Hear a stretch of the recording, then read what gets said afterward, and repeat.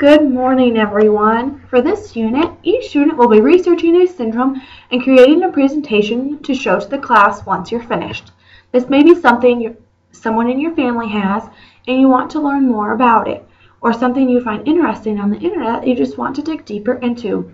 You may use a PowerPoint, posters, videos, or have speakers come in and share their story. I will now show you what an example of a PowerPoint would look like if you were to choose this as a way to present to the class.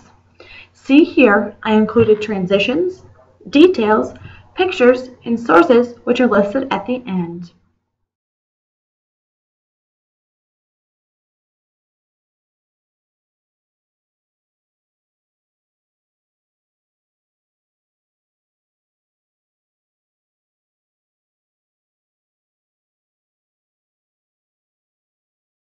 For this presentation, you need to describe what the syndrome is, and you need to do this in-depthly. For example, how many people are affected by the syndrome? Is it a genetic or an acquired syndrome? And does it affect the organs, the physical characteristics of people, so how they look, and does it affect the organs, the physical characteristics, and how people learn? Next, you will state who developed this syndrome, so you can tell who the man or woman was and how he or she came up with it. You will also include how someone acquires or gets the syndrome you have chosen. You must include how the syndrome is diagnosed and how a person is tested for it. Next, tell me about the characteristics of the syndrome you are researching, such as how the person will look and function in everyday life. Then, tell me about the treatment and if there is or is not a cure.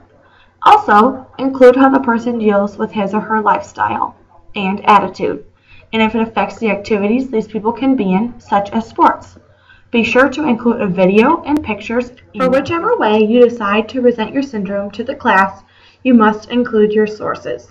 You can use pamphlets from doctors, scholarly articles from the internet or books, an encyclopedia, and other articles that are reliable. If you're unsure if an article is reliable or not, please make sure to check with me before you use. Each student will be researching the syndrome and presenting it to the class. You have 2 weeks to research your topic in depth.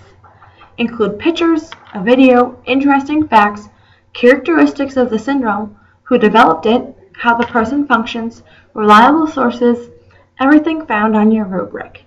Presentation order will be assigned next week. If you are not ready to present on the day you are assigned, you will be docked points.